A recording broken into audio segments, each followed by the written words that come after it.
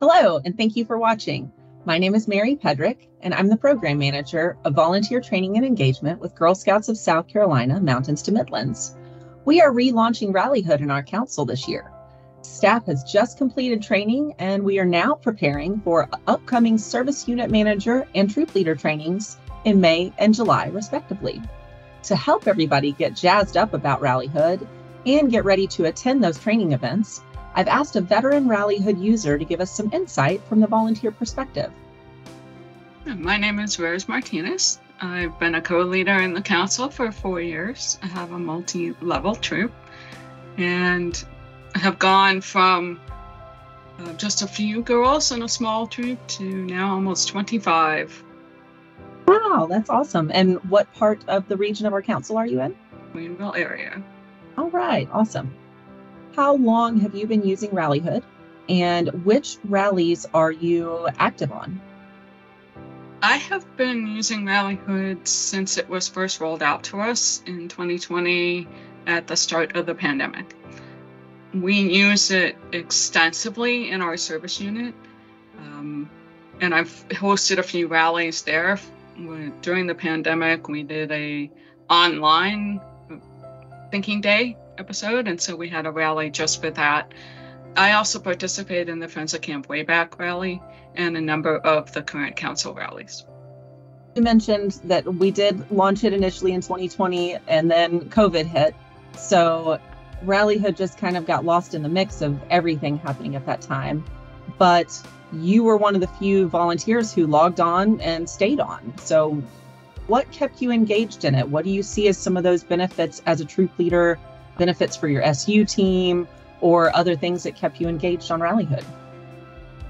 Well, as a service unit, we had previously used other social media platforms to communicate.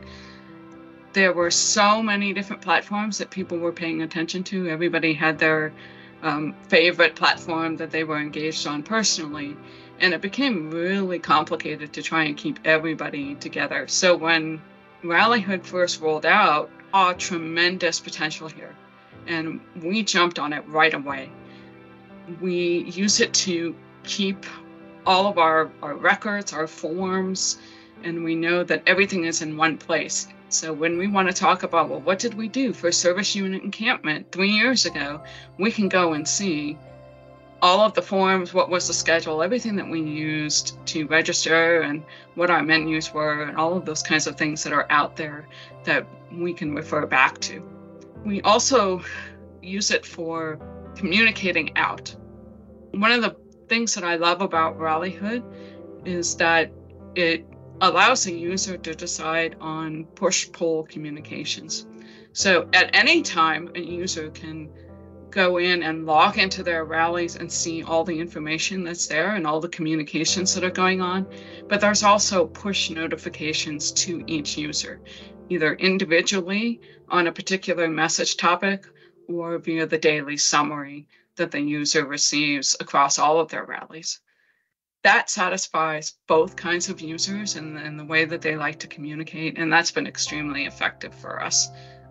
This time around, do you feel like that with council staff hosting rallies and actively engaging with volunteers and having this sort of streamlined central location for communication and sharing, do you think that's going to help improve some cohesion in our council among staff and volunteers?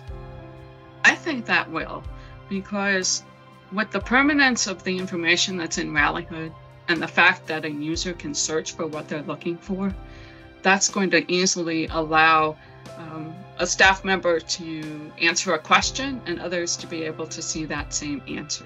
This way we can get real-time information and have a continuing dialogue that people can see what's going on and what's the information being shared. So it does give you that permanence, but it also gives you the peace of mind knowing that the conversations that we're having about our Girl Scouts, our members, and our staff are in a secured location that isn't publicly available to everyone. With new tools, there's always going to be questions and concerns as people conquer their learning curves. So as somebody who's already been through those ups and downs, what are some of the challenges that you could potentially speak to help others kind of prepare as they get ready to hit the ground running with Rallyhood? And what are the most exciting things that people could look forward to as they get ready to dive into Rallyhood? And the challenges that I had initially was trying to figure out where everything was, right? Learning the terminology, working it with my girls as well. They seem to pick on it fairly quickly too. It's available for mobile platforms as well as a desktop environment. Some of the challenges that we've had is trying to figure out how to do things like forms, get information back from members of the rally, which could either be service unit volunteers or troop leaders or our troop members and their families. What I am excited about it, the fact that we can share easily an event that maybe our troop or our service unit is going to host across various areas of our council.